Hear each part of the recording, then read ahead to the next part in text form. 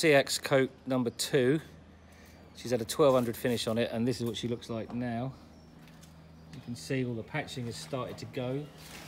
She's looking very, very, very nice indeed. Not too many drips. It's a little bit orange peeled in places. That's something we'll have to live with because we are doing brushes.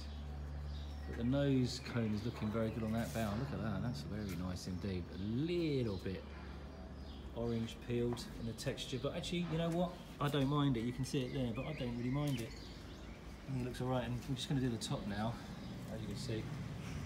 Feels right over there. Underneath, it's starting to look really strong. Really nice underneath. Really, really, really nice underneath. Look at that.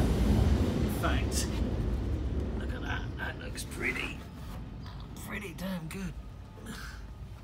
All the way down there. Look at that. That is pretty amazing, actually, underneath. A little bit more to do around here, we think. And then the white on top. We're going to paint the top parts blue. This part looks the same underneath here. Look at that. She's looking really good. I'm pretty impressed with this paint. You impressed with this paint, Helen? I love the colour. It's really good. That's the colour. The colour's great, and the take's pretty good. See what coat 3 brings it.